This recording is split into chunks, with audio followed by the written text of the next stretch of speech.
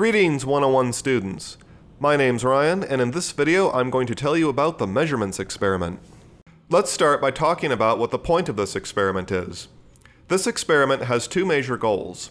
First, it will help you understand what accuracy and precision are. Second, it will introduce you to 4 different pieces of lab glassware and teach you how to properly use and read them.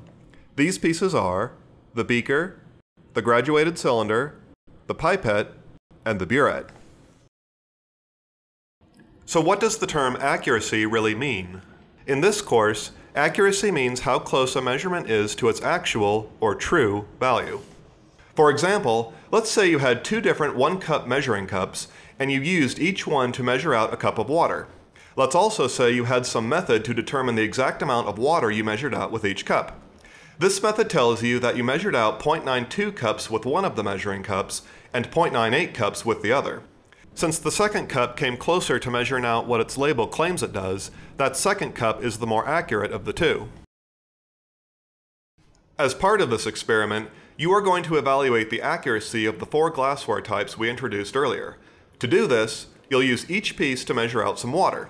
As you do this, you'll use the markings on each piece to read what quantity of water you are dispensing with it. You'll then use a scale like this one to measure the mass of the water you dispense, then use the density of water, 0.998 grams per milliliter, to calculate the volume of water you dispensed. Now these scales you'll be working with have been checked and evaluated to give you accurate mass readings, so you can assume the volumes you calculate will be highly accurate. Therefore, you will know the actual true volumes of water you measure out. In your post lab, you can take these actual true volumes and compare them to the volumes you read from the glassware's markings. And by comparing the 2 volumes, you can evaluate how accurate each glassware piece is. Of course, no real science experiment relies on just one data point, so you will take not 1, but 3 sets of read and actual measurements with each piece, and compare the average read measurement to the average actual measurement. Now let's move on to the other measurement concept you'll learn in this lab, precision. Precision is kind of synonymous with consistent, and is used to describe the extent to which multiple measurements vary from each other. Going back to our measuring cup example, let's say you measured out not 1, but 3 cups of water with each measuring cup, and you determined the actual quantity of water you dispensed each time. The first cup actually gives you 0.92, 0.89, and 0.97 cups of water, while the second cup gives you 0.98, 0.97, and again 0.98 cups of water. You can see that the first cup's measurements vary a lot more from each other than the second cup's. In other words, the first cup's measurements are less consistent and therefore less precise. In this experiment, for each of the 3 datasets you collect with each piece of glassware, you will calculate the difference between the actual true volume of water you measure out and the volume you read from each piece's markings. You will then calculate the standard deviation of these differences. The standard deviation is essentially a measurement of how much the numbers in a group vary from each other. The larger it is, the more the numbers in the group vary. For your purposes, it indicates how precise a given piece of glassware is, with a smaller standard deviation indicating better precision than a larger standard deviation. Taking the measurements you'll need for the beaker and graduated cylinder will be a relatively straightforward process, though there is something you need to know about in order to read them properly, and that something is interpolation.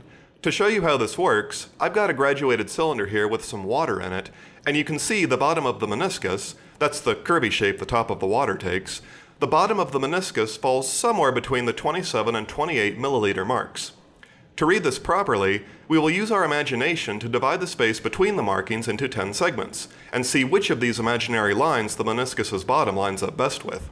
In this case, it seems to line up best with the 27.5 milliliter marking, so we would read and record this as 27.5 mil.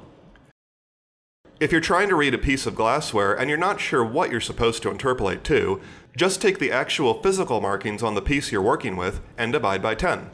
This graduated cylinder's markings go up in increments of 2 milliliters, so you would read and record this one to the nearest 0.2 mil. If you've never done this before, it can sometimes be a little hard to figure out what the value of that last digit is, especially since the lines I put up on the example cylinder don't really exist.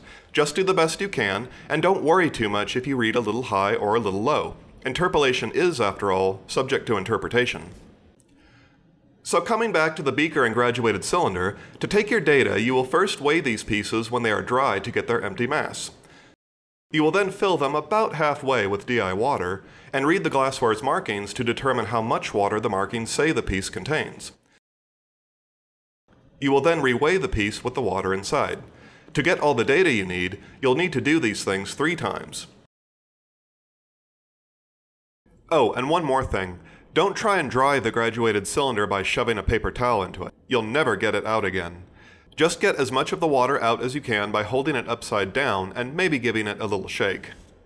Now you won't be able to put your burette or pipette right on your scale, so you'll have to do something a little different for them. To take your burette data, you'll use it to dispense water into a weighing bottle. First weigh the bottle without any water inside.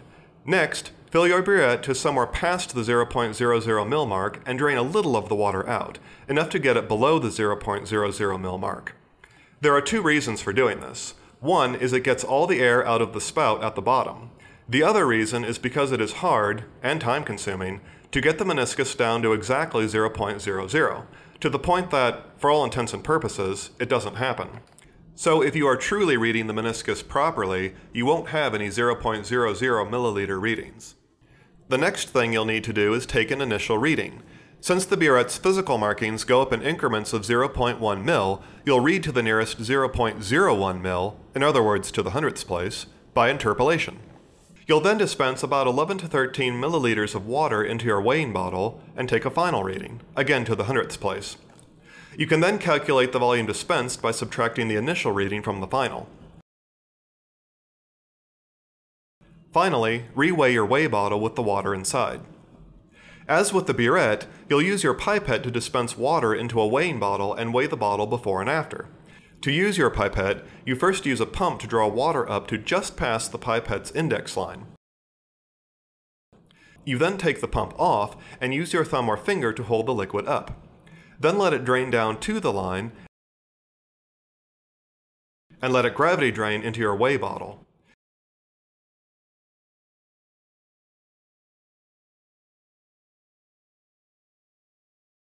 If you look close, you'll see a small bit of solution will get left behind in the pipette. It's calibrated to account for this, and this is why you don't want to use the pump to force the liquid out of it. You'll note that, unlike the other 3 pieces of glassware you'll work with, your pipette has no graduation marks to read. The amount of water you dispense with it is whatever it's rated to dispense, which is etched or painted somewhere on the pipette side.